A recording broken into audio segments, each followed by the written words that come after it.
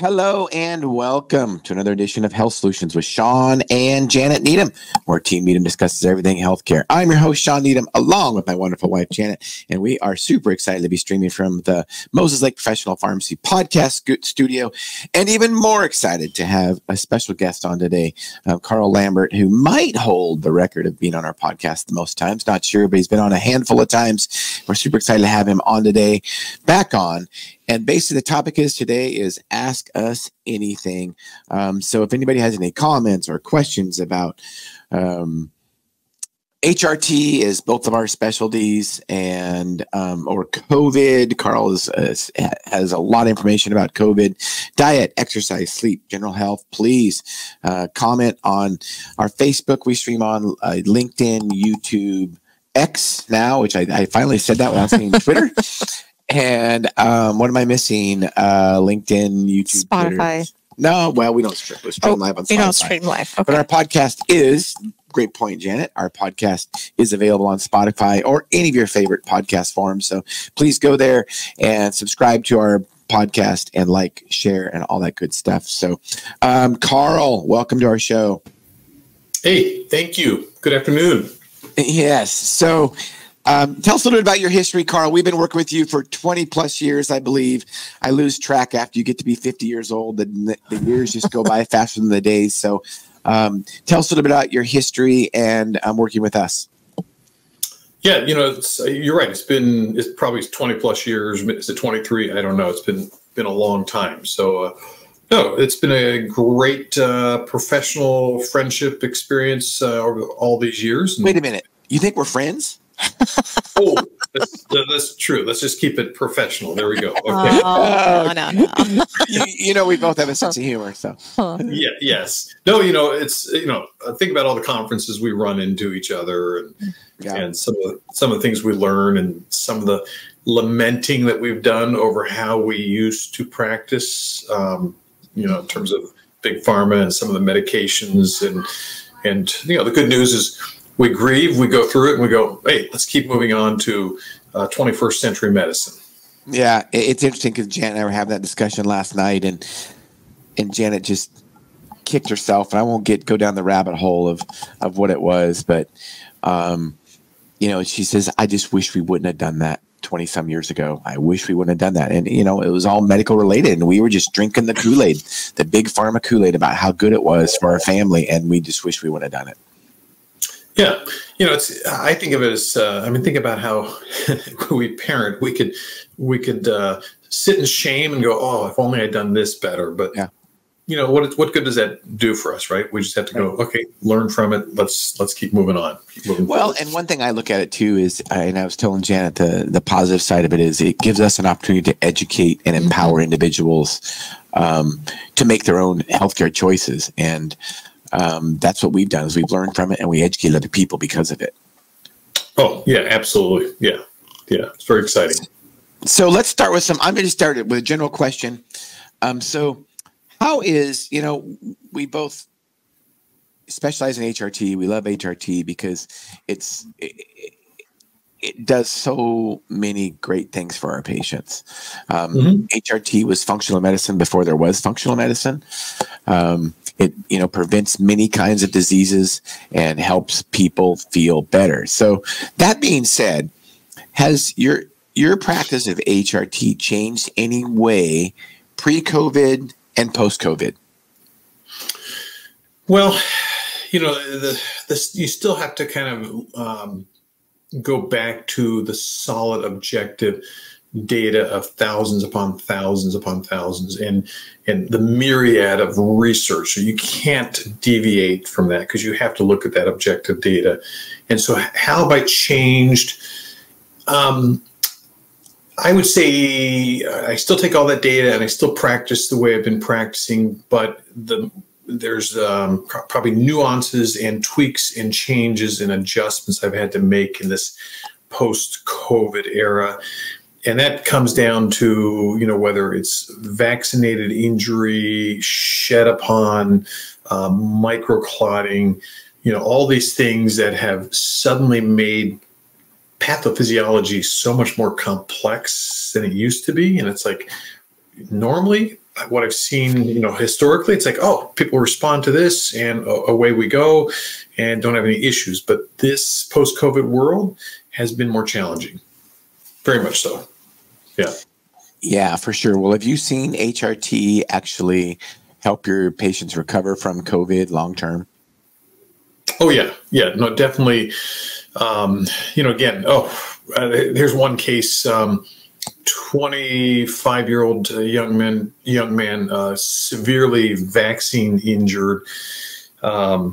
He'd been seeing all the specialists over on the West Side, UW long COVID clinic, and just finally got fed up and came over and saw me. And to their credit, to a lot of the specialists over there in the University of Washington, they did a whole plethora of lab testing. But I know from just my experience that, for example, the spike protein likes to attack the testicles in men.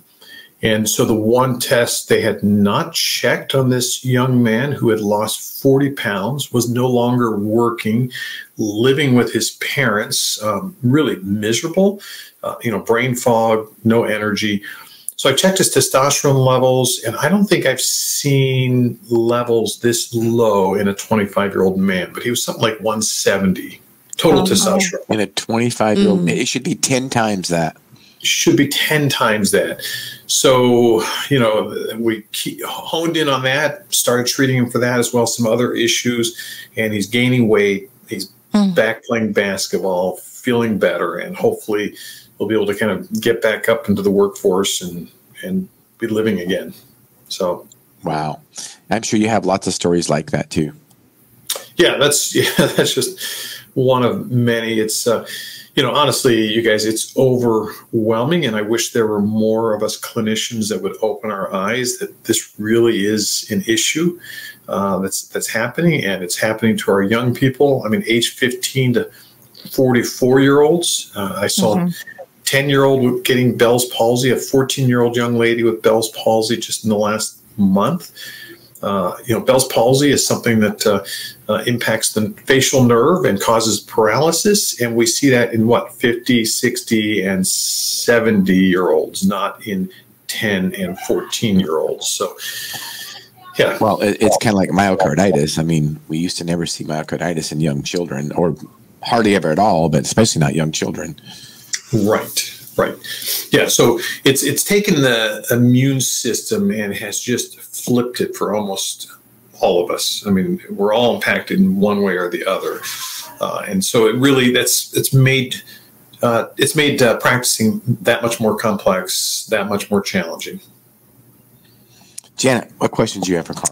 Well, I think we may have already talked about it, and I'm not sure if you threw this out there, but we have a patient that we share that was injured from shedding, we believe, and ended up having a stroke. And how have you seen a bilateral stroke? Right.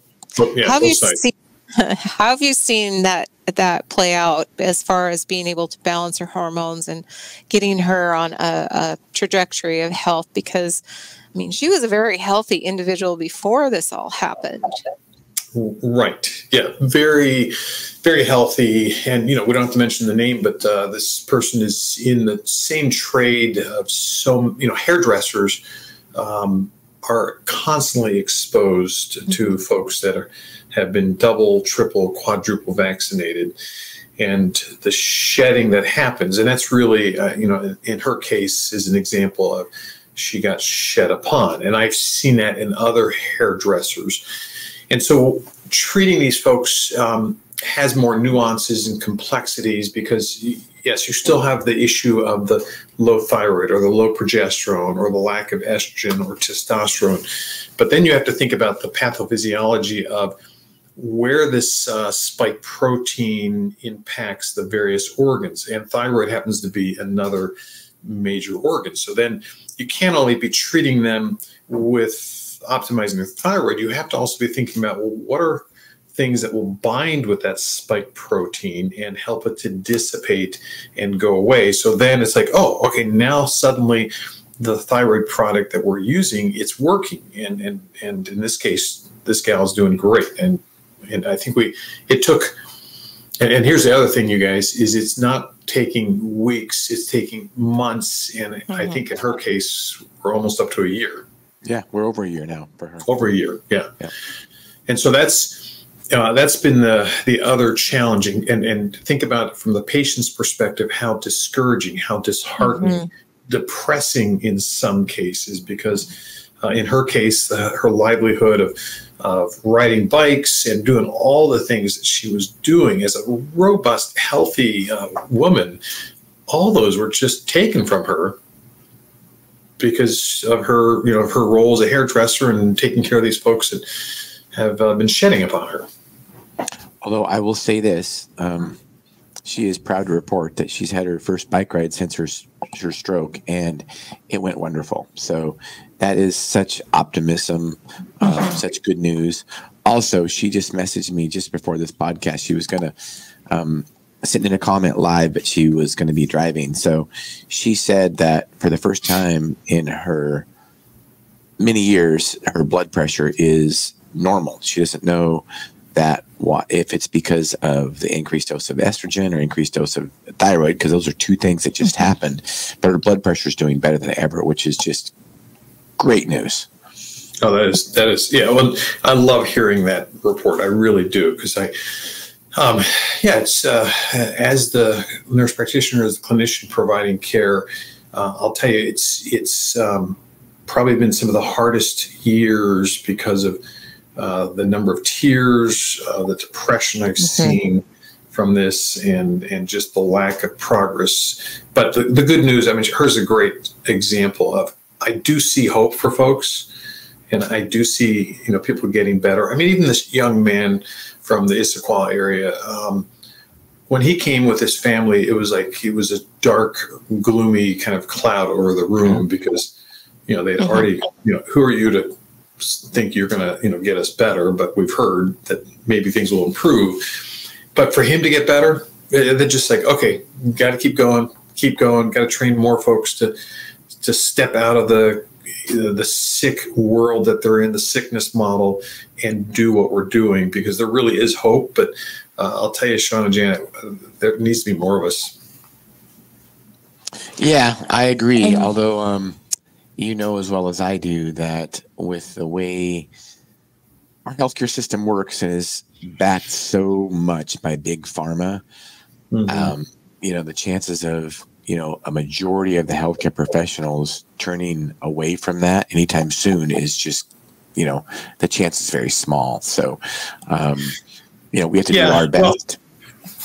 Well, and this is where, I think I shared with you the statistic of, let's see, in 21, Dr. McCullough was saying it was about 6% of us clinicians nationwide were treating an entire nation. So that represents 0.0000375%, something minuscule, right? And so at the last Freedom Conference that we hosted, I think it was Dr. Bowden who said it's up to 3%. So that's exponential growth. Yeah, that's right.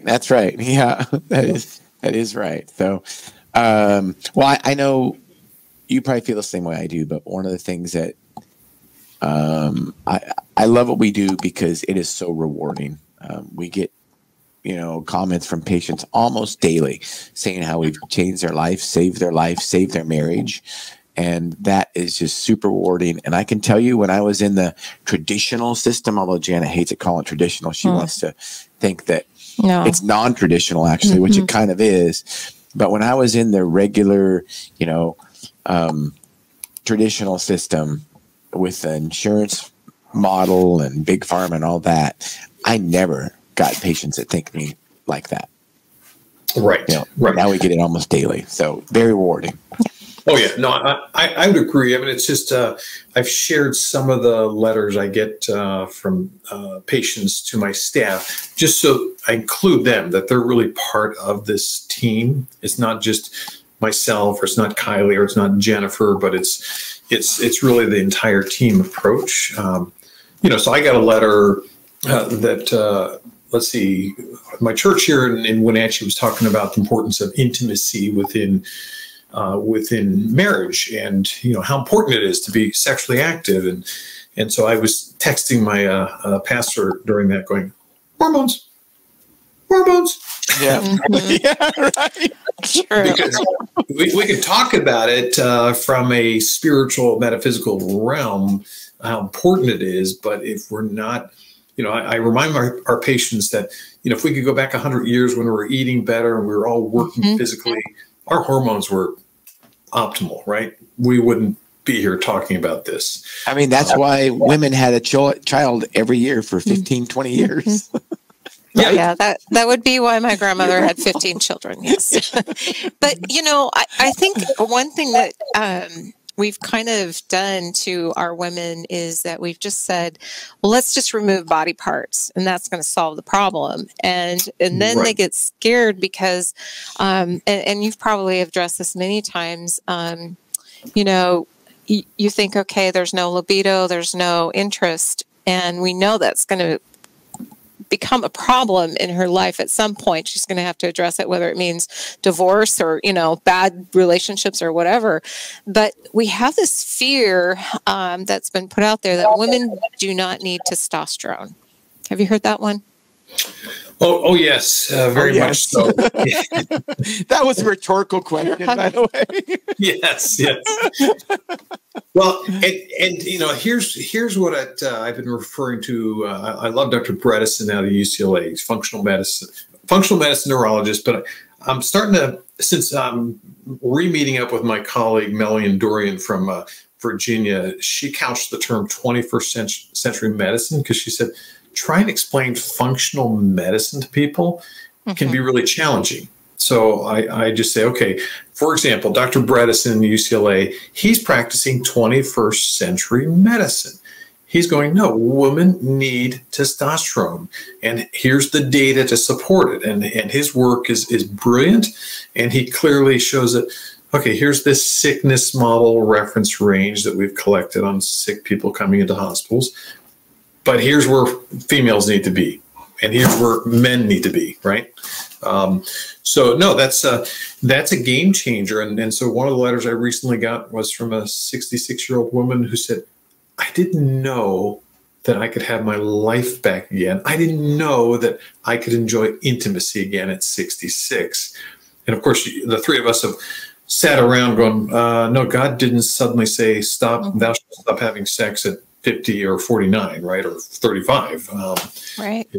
Continue on. It is it puts the biggest smile on my face when I am talking to a man and he's in his 70s and, we got his hormones balanced and he's talking about how active his sex life is for the first time in years and they're in their 70s. And then his wife's in the background yelling things about, you're not going to stop your testosterone. It is just, how can you not smile about things like that? And you don't get that when you give somebody a statin for cholesterol or a blood pressure medication. You don't get that, Right. Right. And that's why hormones are so rewarding. Which is one of the reasons. Yeah, and we're only talking about the intimacy, but there's it's the anti-tumor necrosis factor that testosterone has. It's the natural antidepressant. It just makes you feel better. Yeah. And then what it does for the ApoB, it's just amazing. Right. And the bones. There is, I have an ongoing challenge. If anybody can find a better drug for treating bone density than testosterone, I'm all ears. But there's not. Right. Testosterone is hands down the best bone building drug there is out there. Period. Yeah.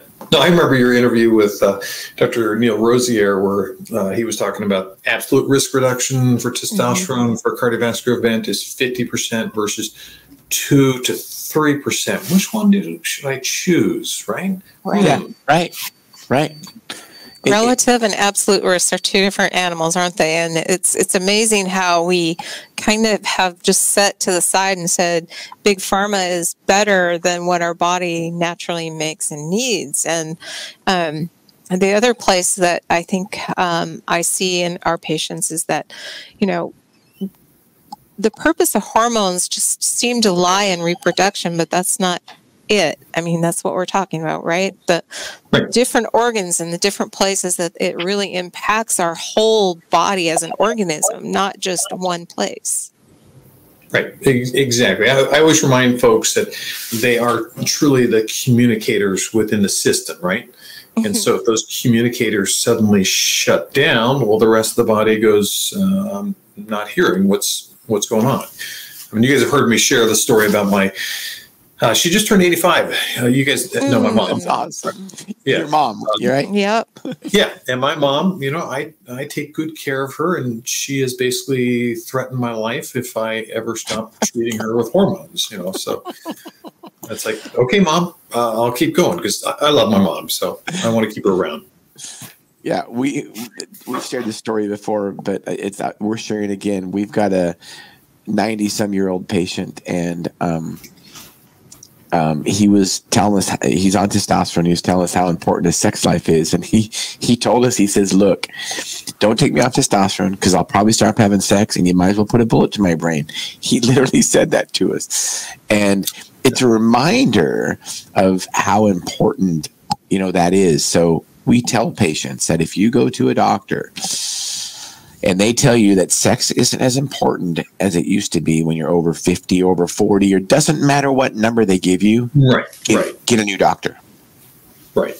Exactly. I mean, think about all the endorphins that come from that. Exactly. Yeah. That we don't even know. Or the factor of what? The endorphins. No. I can put up with your bullshit. Oh yeah, we interviewed this guy. This is funny, Karl. We're just telling a story. This is true.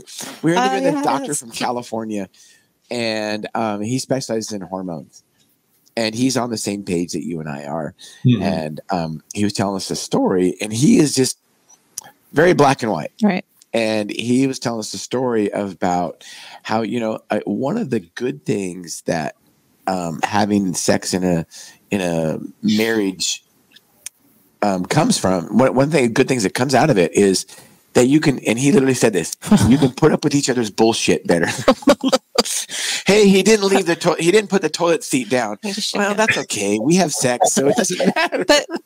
But there is something very positive about that, because you think about women when we are breastfeeding our babies. There's so much more that happens besides the physical act of that. And, we're talking about these chemicals that are being released in our brain, these endorphins. They're super important, whether it's exercise or because it brings your brain out of the negative place, right? And I mean, it's better. I mean, it's a better fix than any drug out there that you can even, imagine. And think of what we tolerate with our children when they're small. I mean, seriously, especially as mother. And, there's a big point along that, I think, in putting things in perspective in our life when these natural chemicals that we're blessed to have actually are happening. Right. Yeah, absolutely. It's the whole cascading benefit that, one gets from it. So I was thinking of a question that maybe you guys could answer too. So if you go back to that WHI Women's Health study, that of course, all my peers at the sickness system quote, hey, you can't have my patient on XYZ because of this, which was, as we know, you and I, we've talked about how flawed it was. Do you remember, I think prior to that WHI study, was the use of hormones, was it as high as 30% pre that study, and it's dropped to as low as 10%? There's a podcast I was listening to, and I'd love to know that statistic. I don't know those numbers, but I do know that it was a lot higher before the WHI study, which was 2002 that it was released, and then it just fell off the map. Yeah, it fell off so dramatically, and I've been thinking about, okay, so has cancer rates slowed down? No. Has stroke and heart attack, cardiovascular disease? No. They've all just increased dramatically, right? And, even just a prelude to that should be this. There were some symptoms that will come out faster than heart attack and stroke or osteoporosis or, dementia or whatever. One of those symptoms are urological symptoms. So immediately, one of the specialists that started to see problems after that were urologists. they started to see an increased risk of all kinds of urogenital problems, including urinary tract infections and vaginal atrophy and urinary incontinence. Because all these women, they were fine when they were on their estrogen, but now they're on their estrogen, they're having all these bladder and urogenital symptoms. And so urologists were one of the first ones to see the bad effects of the WHI study. And what can we take away from the WHI study? There's one or two things, in my opinion, that we can take away from the WHI study. Because really all that it said was Premarin and medroxyprogesterone acetate might increase the risk of cardiovascular problems and breast cancer. And you could even look at the study, and the study was not done well because of the age groups of placebo versus people in the treatment group. But either way, the thing is Premarin is not bioidentical estrogen. It's not estradiol. It's not estriol. It's not estrone. It does have some estrone and estradiol in it, but it's also got at least 19 different estrogens in there. One of them, which is equilin, which comes from a horse only. Most of them aren't. Of these estrogens aren't natural to women, so you can't compare it to estradiol and medroxyprogesterone acetate. Even more so, you cannot look at medroxyprogesterone acetate like progesterone. They are completely different molecules and have completely different effects in the body. So, how ignorant is it of doctors to even buy off on that study in the first place? But 20 some years later, we are still making women suffer the consequences of not going on hormones because of the fear of that. Well, I think, and putting in perspective what I've shared with patients is that I agree with it 100%. Premarin and Provera are horrible and they're bad, and I don't think I'd ever want to use them. I mean, that's the only takeaway I take from that study. But Karl, you've probably seen this with your ladies and even for men for that matter. But what about the question that happens, because of the WHI, if you've been through menopause so many years, we shouldn't treat you. Have you heard that? Because I hear that almost every day. Right. It's. I think it's Dr. Flavio from Brazil, who I have met at a lot of the frontline critical care conferences, and I think of his accent. You Americans are so stupid. Well, I love it. Yeah, right. Well, go ahead. And did you see that 5-minute podcast I gave to you from my colleague? Did you get a chance to review that? I did. If you did send it to me, I guess I didn't see it. So maybe I did. I don't know which one you're talking about. We text quite often.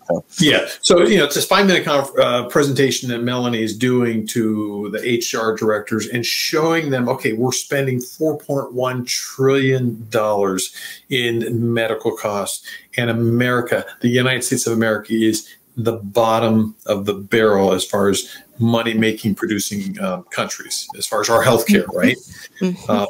And so hormones play a role in that. And Janet, what was your original question as I kind of steered off? Should we treat women 5 years post-menopause?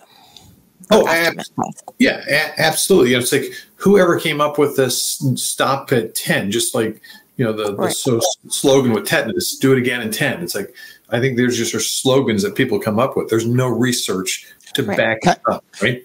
Kind of like social distancing, right? Seriously. Well, it's really sad because I do have ladies that come in and they talk to me and they'll say, and my answer is, if he's not willing to treat you, let me give you somebody who will. But it's a true thing that's out there that in our provider world of being doctors and telling people, hey, you can't do this because you're so far out there. And so, I always try to dispel that for them and say, okay, well, pretty sure that you can, but you might rethink who you're going to, because I feel like that's a big one. Like that's a big place that we end up like, oh, there's no hope for you. We can't do anything for you. You're yeah, and again, a lot of that stems back to the WHI study. So they did show increased risk. I think it was like 0.6% of clotting or stroke or heart attack using, again, the Premarin progestin arm, right? But we're not doing those anymore. And we're using bioidentical estradiol, and I kind of say it's 10 times less the potency of whatever's in that Premarin component, right? So if it's 0.6% increased risk of starting after that 10-year window, and it drops significantly. And again, that's based on I'm using the WHI study against them in that regard. Right. No, I get it. Yeah. Now what we're doing is something that is completely, it's like 10 times less. So it's near zero or zero, right? Well, and let's not forget, one of the most debilitating diseases to women is osteoporosis. And when women will say, well, my doctor says I shouldn't be on HRT anymore. So what are your thoughts about, how long should I be on this? I'm like, well, ask your doctor because you had osteoporosis and now you don't, at least numbers wise, because of you being on HRT, ask him how long he would put you on a medication for osteoporosis. And the answer is until they die. So why do we treat hormones any different? Right. I mean, seriously, I mean, it is like your colleague said, stupid Americans. Well, and it's really so I get that question commonly. Okay, when do I get to go off these? And I give them the negative informed consent. When you're ready to have increased risk of cardiovascular disease, stroke, cancer, bone loss, then you can stop anytime. And I always give folks that freedom. That absolutely. I'm not making them take these. This is totally their choice, right? No, so. And I always add in there some of the symptoms that are going to come back pretty fast. If you don't want to have libido anymore, and you want to have painful intercourse, and you want to have a dry vagina, you can stop these anytime. Or urinary tract infections. Urinary incontinence. You can stop them anytime. Brain fog. Right. No, it's a real thing. Possibly hot flashes. Insomnia. Go ahead. So in the thought, if we stay in the sick care world, most of these women are going to be told at some point in time, because I feel like this is the only path we go down, is that, how we're going to solve this for you is we're going to give you a hysterectomy. We're just cut everything out. Right. Yeah. That's, that podcast, it's the Dr. Attia. Dr. Peter Attia, in that podcast with a couple of physicians interviews where they break down the WHI study and all of its flaws, I always remind, especially my female patients, I'm going to let you listen to this, but it's going to piss you off in terms of what medicine has done to females. Oh, let's surgerize this. Let's take out this. Oh, that didn't work. Let's take out the pituitary on females, right? And so they just keep doing surgery on females. I use the same example with mammograms. If they had something like that for us men, squeezing our male parts like that, it would have stopped years ago, right? Right. And I mean, on that same topic, I mean, anytime men have issues with whatever, the answer is not to cut off our testicles. I mean, we did do that a while for when we were barbarically treating prostate cancer, which we kind of still probably do treat prostate cancer barbarically when we give men chemotherapy. But that's a whole other subject. But, we don't cut off men's testicles. And I mean, Neil Rosier, one of our favorite guys we learn a lot of information from, Dr. Neil Rosier, who I interviewed on our podcast, when ignorantly doctors associate with testosterone with heart attacks. And of course, that's just the silliest thing we've ever heard of. But, him being facetious and his facetious, cynical attitude, which it's hard not to practice in stupid America and not be cynical sometimes about our healthcare system. He said, well, if testosterone is so bad for men and it creates so many problems and causes heart attacks, why don't we just cut off men's balls? And of course, that's silly. And but yet, that's what we do with women. We cut out their ovaries. Yeah, absolutely. No, it's truly maddening. And what was the other thought I was going to have about that? But it just skipped my mind. So if there's another question. Well, there is a question. Why don't we stream Margaret's comment? One of our favorite patients just made a comment. So You want to read that, Janet?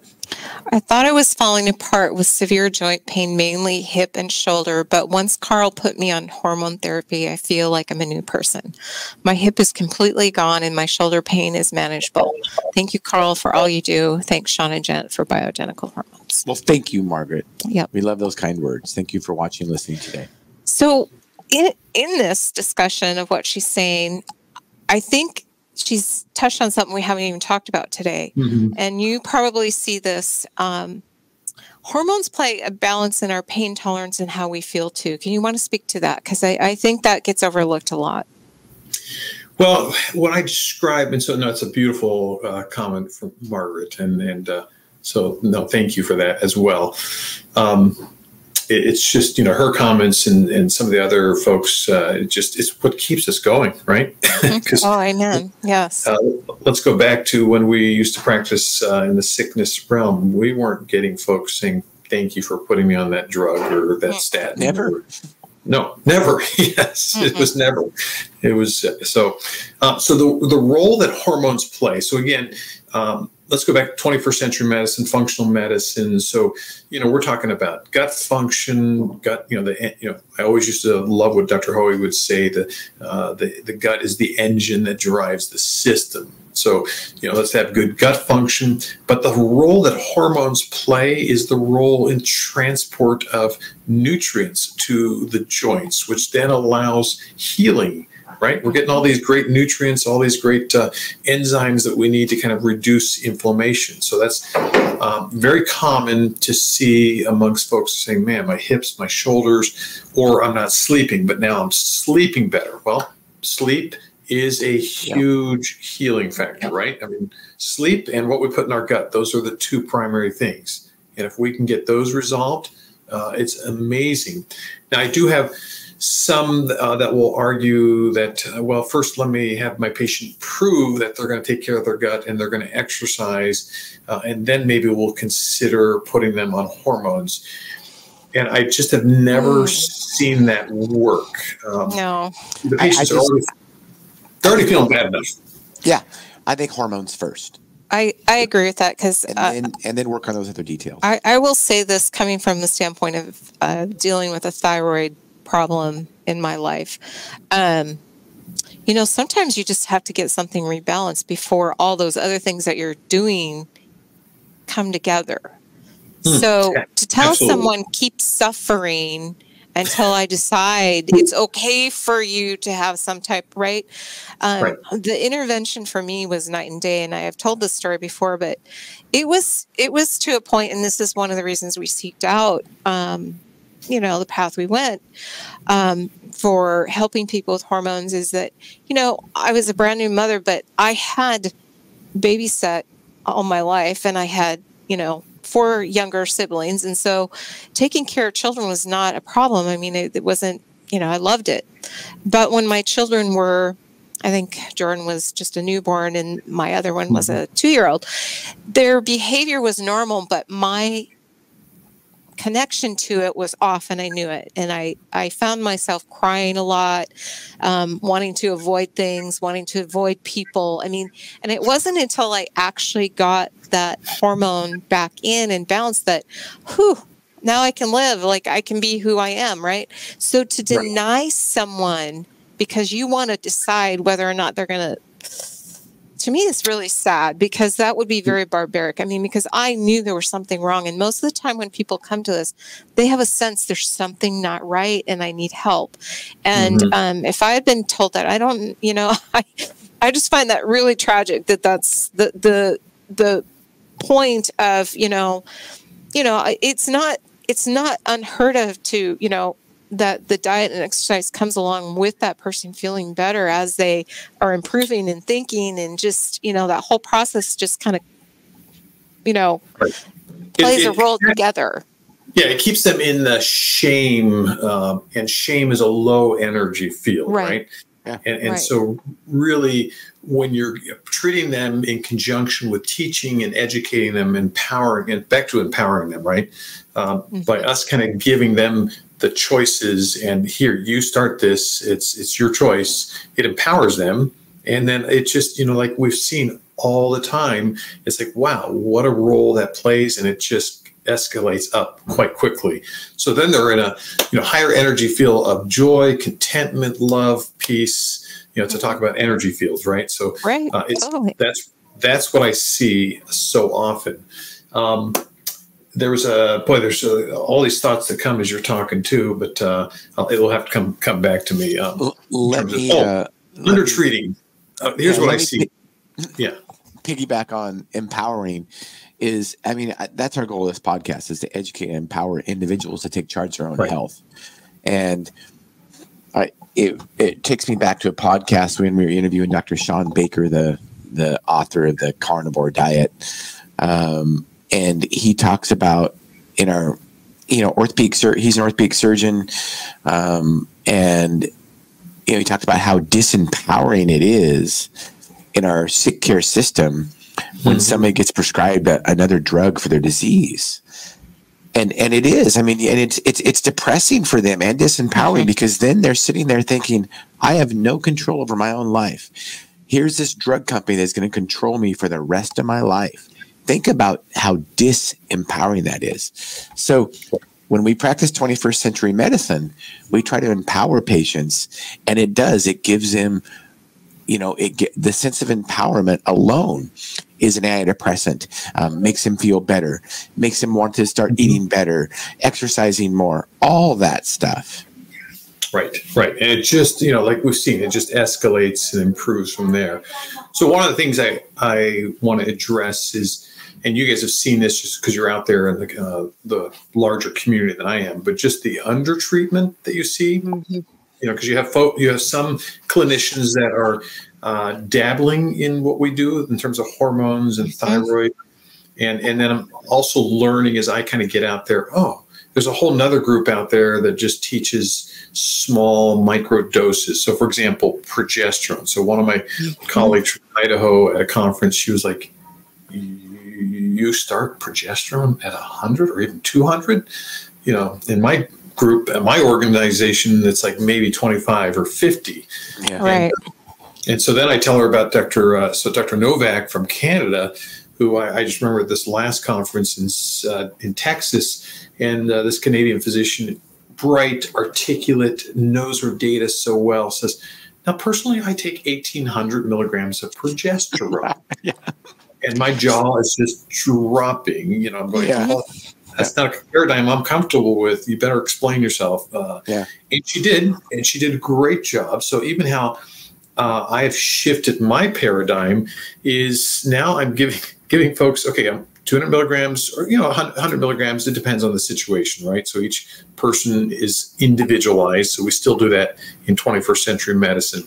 But now what I've done with my females is I say, okay, I'm going to give you this 200 milligram rapid dissolve Troche that you can control what dose. So you want to do a quarter, you want to do a half, you want to do it once a day, you want to do it 3 times a day. And invariably they're like, give me more guidance than that. What am I titrating it to? And I said, well, it depends on what's going on with you. So I had one tax accountant that said, oh my goodness, best tax accountant season ever. Right. Stressful client coming in, I'm going to slip one of those quarter. Right. And she said she just remained calm and just, had the best season. I had a 23-year-old in here not too long ago. I gave her kind of the same, here's your nighttime one, but here's the one you get to manage during the day. And she said, my boyfriend said I'm no longer grumpy. And I said, okay, you've met that dose. That's good.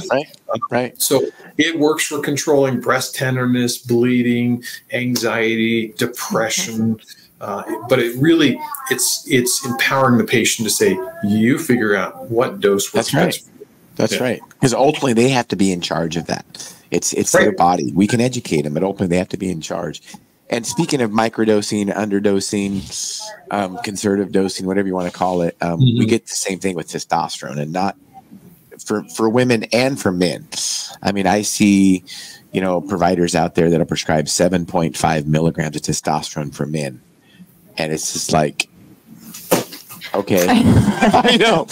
And, as pharmacists, we have to be very careful between the patient and the provider, because we don't, we work with those providers, and we don't want to burn any bridges, and we just want to be educational. So we have to say, well, this person is very, very conservative. Maybe we can get them to up the dose a little bit or whatever. And, and a lot of times it ends up. Did you say 7.5? 7? Yeah. For a man? Yes, absolutely. Oh, yeah. I've seen 0.025 for a woman, Karl. Yeah, I have. I mean, seriously, it's like, and, why are we wasting our time? I mean, it's like a fear, I think, that has been taught to somebody, and they just don't understand. I mean, it's sad, but it's true, because the only way I can say you get there is that you've been taught with an organization that believes that hormones aren't good for you. Otherwise, I mean, 0.025 is like, I cringe when I get, let's increase this woman's dose by 0.01. I'm like, why? Why? She's probably doing that with her cream and her syringe anyway, every other day anyway. So I don't know why we are even, but I mean, we have to be polite about it. But at the same time, this underdosing thing, I'm not really exactly sure where it all comes from, but I see it daily. Right. Well, there's a reason why you have me on the podcast. I mean, I'm probably one of your number one prescribers, right? And it's because I have such an incredible high success rate. Folks keep coming back because they feel good. That's why we refer patients to you, because we know they're going to feel better quicker. Right. Yeah. So so testosterone, the best way to explain that. And again, there's so much data and so much mythology about testosterone, right? It goes back 100 years to, is it Morgenthaler or Morgenthau? I can't remember the urologist that, did that. I think it's Morgenthau. Morgenthau. Okay. Yeah. Did that study. And so the best way, and what I explain to my patients, it's the saturation model of testosterone. You can't overdo it. It's like watering a plant. The difference is what happens inside of our bodies is it gets transferred or gets converted to estradiol. And do you remember when, go back 10 years, we used to fear what estradiol would do to us men. Oh, and there's still doctors that do that, and they prescribe estrogen blockers for men all the time, and it makes Janet and I just cringe. Yeah, well, and that's where, again, I look at what Bredesen has done in 21st century medicine practice. Is he challenged that estradiol mythology? Because if you look at some of the labs, it says thou shalt keep estradiol between 7.6 and 42.6, and don't ask what happens below it or what happens over it. Just don't ask any questions. We're just and don't care what the person's estradiol was before they even used testosterone, because it could have been 75 or 100. Right, exactly. I mean, seriously. Right. And so now, what Bredesen and many others are leading the way with these prospective studies on estradiol is, wow, look, it actually helps provide cardiovascular protection, bone protection, brain protection, and prostate.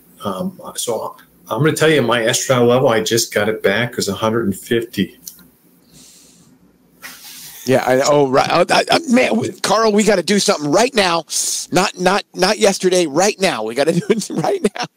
Right now. So I can tell you, I am not confused who I am. I'm not wearing bras. I'm doing great. And my prostate numbers are, by the way, they're shrinking too. The PSA. It's amazing. It's amazing. And then what I love about his studies too is showing that, hey, estradiol prevents the amyloid plaque from crossing the blood-brain barrier, gumming up the brain. Isn't that cool? Yeah. Wow. We may actually have less dementia moving into the future. Yeah, of course, that's not good for big pharma, because they're studying dementia hard so they can try to find another drug for it, which they've shown that those drugs aren't even effective, but yet we keep prescribing them. Unbelievable. Not really. So, Karl, as we wind this podcast up, I got to ask you, what do you have a passion for? Oh, I really have a passion for, I just have taken on the passion of just staying healthy. I love working out. I've got my gym in my garage now. And since I since I did that multifunction cardiogram, which I talked about several podcasts ago, and showed that, wow, I got some issues going on. Man, I love doing weights. I love, getting on my Peloton bike. I'm not a cyclist like you are, a mountain bike rider, but, I really love staying in shape. So at 60, Shawn, I'm feeling great. Lots of energy, doing circles around most 60-year-olds. I know. I love it. And I will tell you, it is very rewarding to see results from, working out, and just how strength training or cardiovascular endurance training can just help benefit your overall body and well-being. I say it all the time. There is no better antidepressant than exercise, period. Period. If you are depressed, go exercise. I don't guarantee many things, but I almost guarantee you will not be as depressed. Mm-hmm. Yeah, no, it helps resolve anxiety for me. And the other passion I have is I having a grandbaby in November, and I can't wait. I'm so excited. Oh my gosh, that's news to me. Wow, I thought we were friends, Karl. You didn't tell me. Yeah. No, my son and his wife that live in Park City, Utah, said they're having a baby in November, and man, I can't wait. That is awesome. That is awesome. So, Karl, as we wind this podcast up, tell our listeners and viewers, if they have any questions, what's the best way to get a hold of you? So the best way to get a hold of me is the area code is 509-888-6334. It's been the same number, Shawn, for almost 20 years. Wow. Good for you. Good for you. Yeah. Well, Karl, thank you for being on our podcast today and helping us realize our goal, which is to educate and empower individuals to take charge of their own health. So thank you so much for all you do, Karl. Absolutely. My pleasure. Good to see you as always. Yep. And listeners and viewers, thank you for tuning in to Health Solutions with Shawn and Janet Needham. Tune in Thursday for our midweek podcast, 8 a.m. to 9 a.m. Pacific Standard Time. Health Solutions with Shawn and Janet Needham. Thank you.